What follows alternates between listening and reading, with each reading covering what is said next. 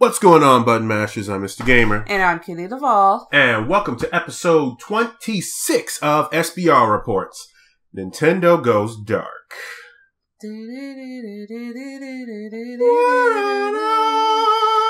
But let's get to our first story.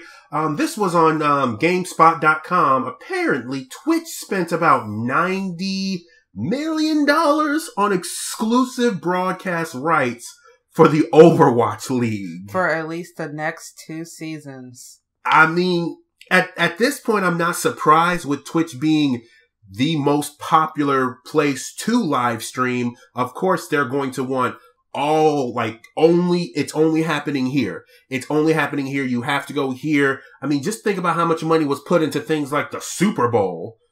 And just to get 30 seconds on there is who knows how many millions of dollars. So no. Personally, when I saw this, I was like, why would they do that? That's so silly. And then I'm like, oh yeah, esports is like a thing taken seriously now.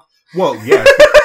I mean, people have realized, oh wow, there are gamers who are spending a lot of money and a lot of time. Just bring in that ad revenue, guys. Come on, let's go. Come on. Football. That's right, it's called the coach. That's what gaming is now. I mean, that is esports to me. I am literally going to zone out now. Well, I mean, let's not. Okay, the fact that it's Overwatch. It's not like Call of Duty or something like that. So it's at least higher quality entertainment that I would rather that I would watch. You're talking to someone who falls asleep watching you play Overwatch and Destiny and everything else in between. Okay, well. But anyway, the number comes from Sports Business. I hate the way that sentence is structured. From Sports Business Daily. It's also reported that this likely makes the deal the biggest in esports history. You know what? Yeah, and honestly, it ain't going anywhere. It really isn't. Now, unfortunately, another thing that hasn't gone anywhere is Pokemon Go. What? Well, but it's going to be leaving something. It's going to be leaving iPhones that do not support iOS 11. Now, unfortunately, one of the things that some people have realized with their iPhones is something called, basically how your phone becomes obsolete on purpose. Planned obsolescence. There we go. Planned obsolescence, where, you get the iPhone 5 and you realize that it can't get the latest update, but the iPhone 7 can. So they automatically make whatever device you have obsolete. Well, unfortunately, some of the iPhone models, like the iPhone 5 and 5C, don't support iOS 11. And Niantic will not be supporting those devices that can't go to the latest version of iOS. And here's something else that they don't mention. It's not just that it can't use iOS 11. A lot of people were using hack tools that you can use still on those older model phones. Yes. So, to, have the person walk for how many ever kilometers and then, hatching eggs automatically, or, getting yourself into raids when you don't actually have raid passes, things like that. Is this another example of hackers ruining it for people who don't feel like upgrading their phones? Well, I would say that's only part of it. I would say the other part of that is that they have to, the code that they're making, the game, it has to keep up with what Apple is putting out. True. And if they're writing code that works for iOS 11, well, that just means that something can't be compatible for previous versions. It's similar to why certain computer programs will work on Windows 7 and Windows 10, but if you try to run it on XP, something much older, we don't talk about Vista. Or XP, it just won't work. So there is part of it. I'm not going to say it's completely the hackers. I don't think they'll mention the hackers, because why would you do that? But I will definitely say that it's more so the code that they're writing for updates on the game just won't be compatible with all of the operating systems that the older iPhones will support. Luckily enough, that's not a problem for us Android users. What? I'm happy about that. I'm glad I left that cult. But don't say that too loud, because I don't need the Apple teenies coming for you. That's what I call Apple users occasionally. But because I'm clever. Because you are clever. You know who else is clever? Oh, Nintendo. Their first Nintendo Direct of the year has come out. And boy, oh boy, for a mini one, it was pretty fun. I have so many questions, though. I have so many questions, too, that I know I'm not going to get answers because Nintendo just has not been giving me answers when I want them. But instead they've been giving you games. Well, yes, but with those games, I have questions. But anyway, so let me just tell you what you really do need to know. First video game that they talked about was one of my favorite video games on the DS system, not 3DS, the original DS system, The World Ends With You. Wait, didn't I meet you when you were playing that game? Yes. Wow, that is an old game. I can't tell you how many times I've scratched up my bottom touch screen trying to awkwardly get Neku to okay, come on, slash, slash, slash. Oh slash, yeah, slash, I met my best friend in college and he was a nerd then and nothing's changed. I mean, I would like to say I've gotten, You got in the beard. Well, thanks! You're welcome. Anyway, that was the first game that they mentioned. When I first saw it, obviously I had to pause because, catch my breath, but it was interesting. The original game had dual screens, so now it seems as if you're going to be, both of your partners are going to be on one screen together. They also say that you can use the Joy-Cons with it as well. Now, obviously, they didn't go into too much detail with that, but because it's probably going to have its own thing eventually. But what it doesn't have, which is what the 3DS has now, the Switch has a touchscreen, but it doesn't have a stylus. True. And the one thing that I needed in The World Ends With You was a stylus. I don't know what we're going to be doing with the Joy-Cons, but I can't imagine, unless I'm swiping and slashing as if I was playing Legend of Zelda or like that, but I'm a little skeptical. I'm still getting the game. They also introduced this new story with, obviously that's all we're going to know. We will link to the Nintendo Direct Mini on our site. Next thing that they showed was DLC for Wave 1 and 2 DLC for Pokken Tournament. It introduces 2 new battle characters and 2 new support characters. Aegislash, Mega Rayquaza. Woo. We have Blastoise. Woo. And Mew as a support character. I guess, I actually just got Pokken Tournament, so I mean, I don't play, but anything with Mew in it makes me happy. Well, I mean, plus the Demon Sword makes me happy. I will say, and people are going to say, oh, well, you always say that, Mike. You just love Nintendo. But considering the fact that Pokemon Tournament DX already has the DLC from the previous games, and then they're just giving us more on top of that? So, to be fair, I don't remember if this was paid, this new DLC is paid or not. It is. Okay. So yeah, you can pay to get these. So you already have the old stuff, but now they're giving you some new stuff that you can get. Now, which is typical in the gaming world nowadays. And I will still be critical of Nintendo because depending on the patches that are going to have to come out when these characters come out, you may have some really broken characters. Because people may just get, people were talking about $5.99 is OP when Cloud and Bayonetta came out for for Smash Brothers. And, though people are disrespecting the Bayo, don't disrespect the Bayo. Cloud is a very well-used character in Super Smash Brothers Tournament. So, I'm skeptical about it, but I'm not going to throw the book. I'm not going to throw the hammer at Nintendo with that one. Yeah, it's Pokken. A lot of people kind of play it. Yeah, the next thing that they showed was the thing that makes me so happy because Kirby is adorable. Yes, Kirby. I realize that this is in the cute realm, and cute realm is all Miss Duval. But Kirby Star Allies will be coming with new copy abilities.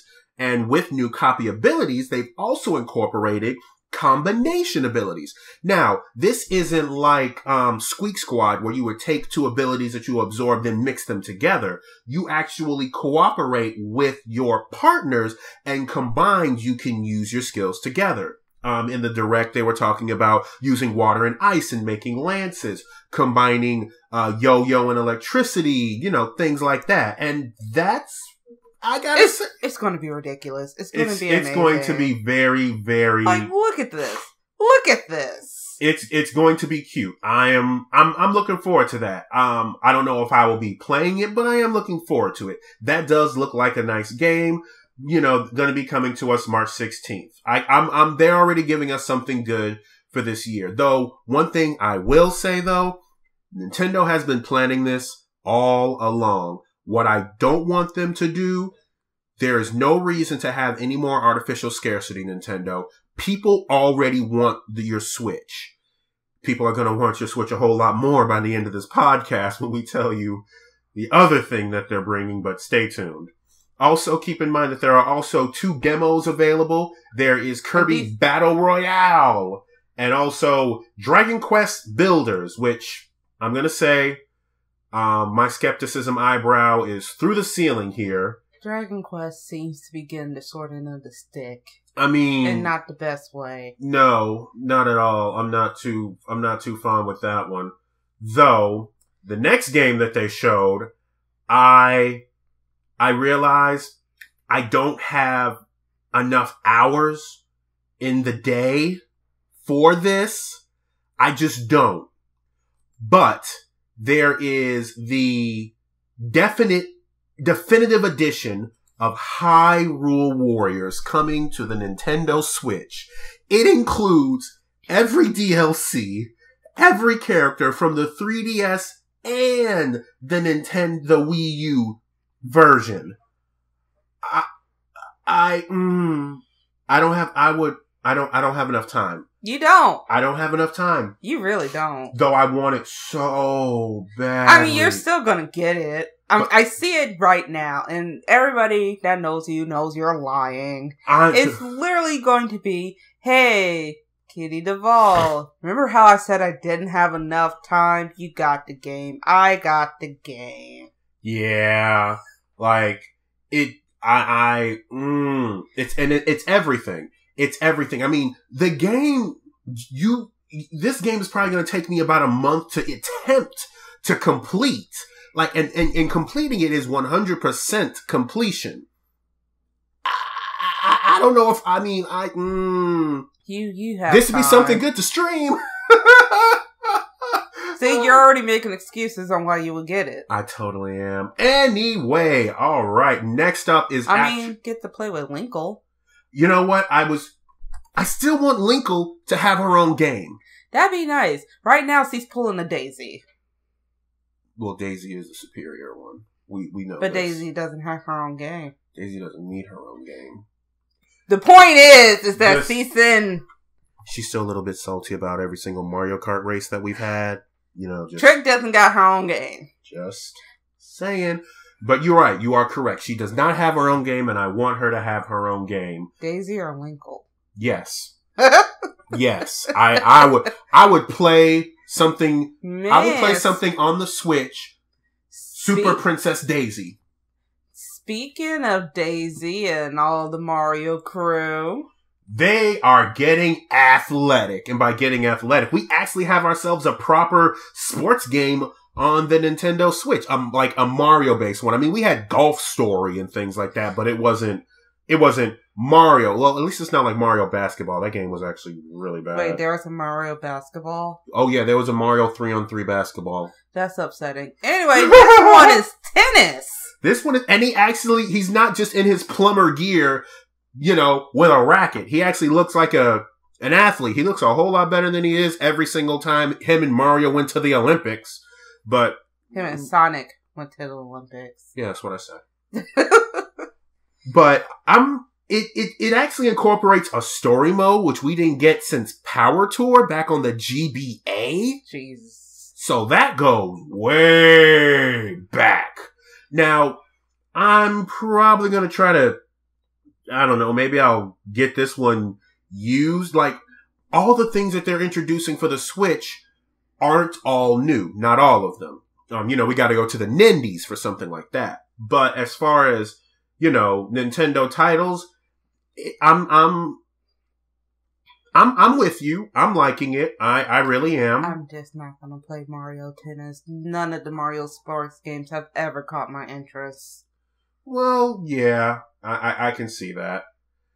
Can't win them all. Now, the next thing that they introduced was, I need to make sure I'm pronouncing this correctly. Yes 3.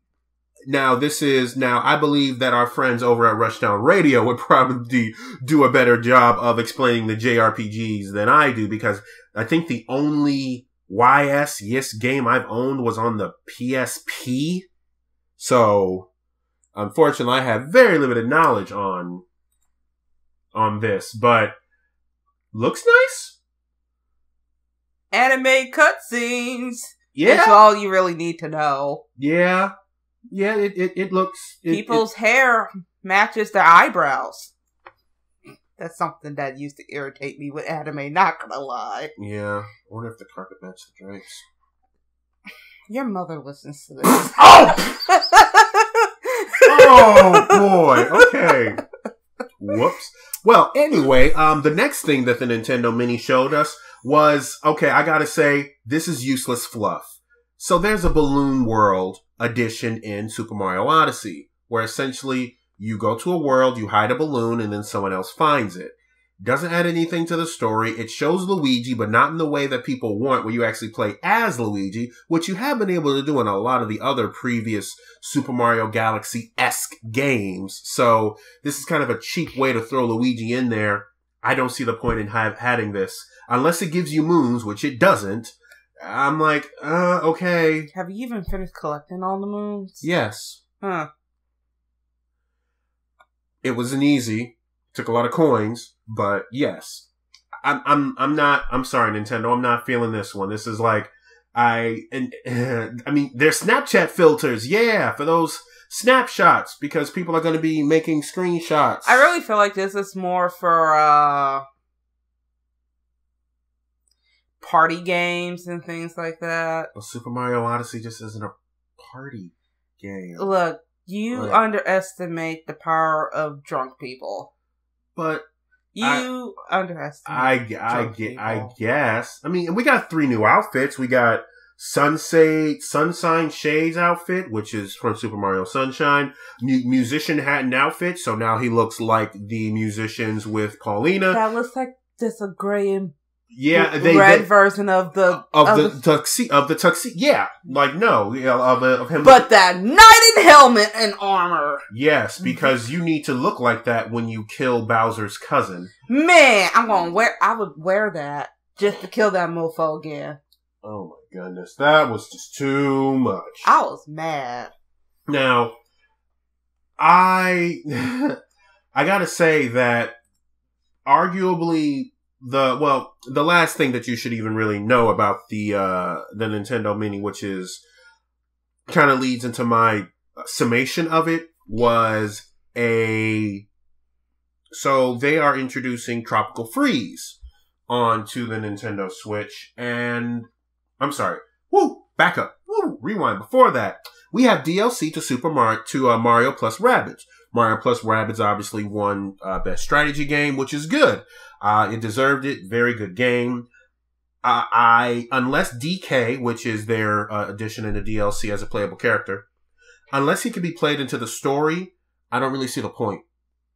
Because unless you can use his character for the challenges, which some people have already completed, what's the point?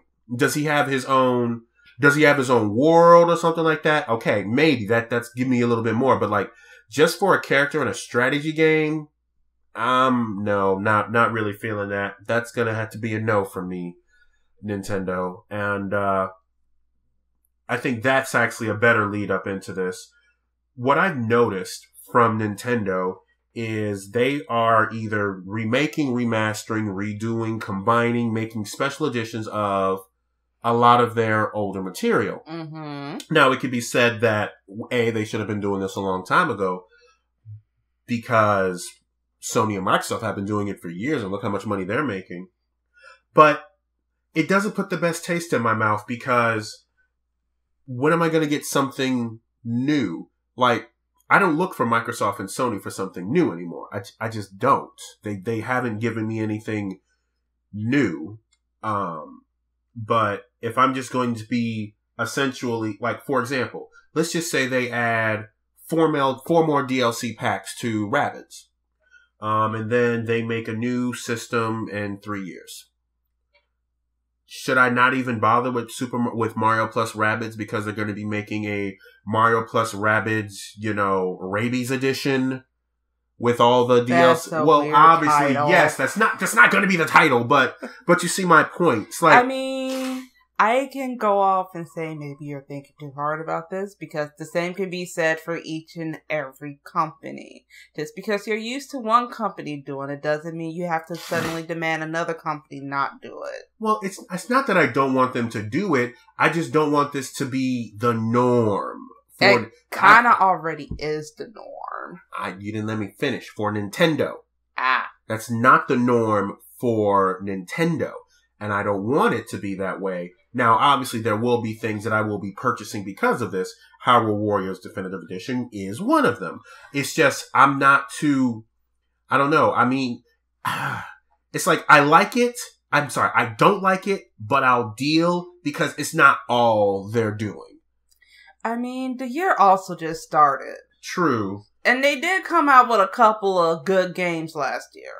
They did. And the year is just started. So, I don't think you should put your hyper cynical glasses on just yet. They're hard to take off. Okay, so I'm going to have to ask you to turn your sass down. Sorry.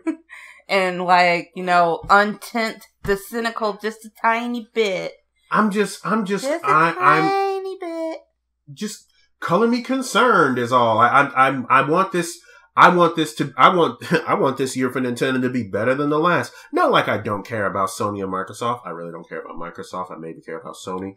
But Nintendo's been doing well with this system. But the one thing, I mean, we're getting waifus.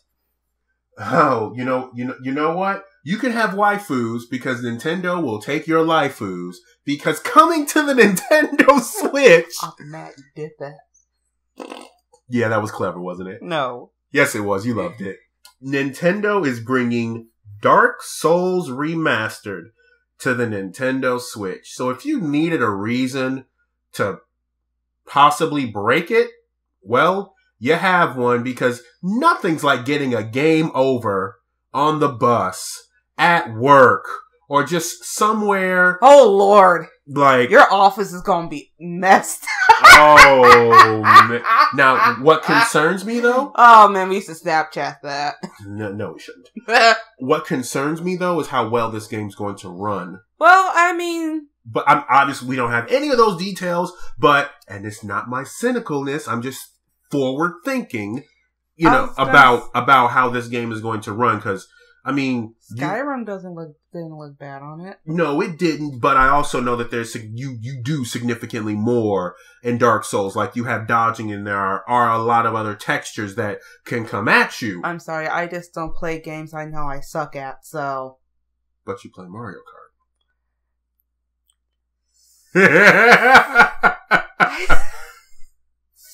Just saying. Your mother listens to this. I know. Your mother listens. No, I'm telling myself that. Okay. But that was the Nintendo... might have to visit you in the hospital. Oh, dear.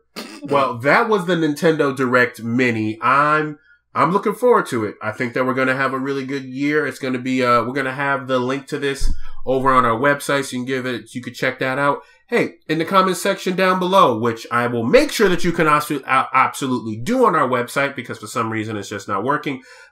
Let us know what you liked about the Nintendo Direct. Hit me up on Facebook, Twitter, and all that other stuff. Shameless plug.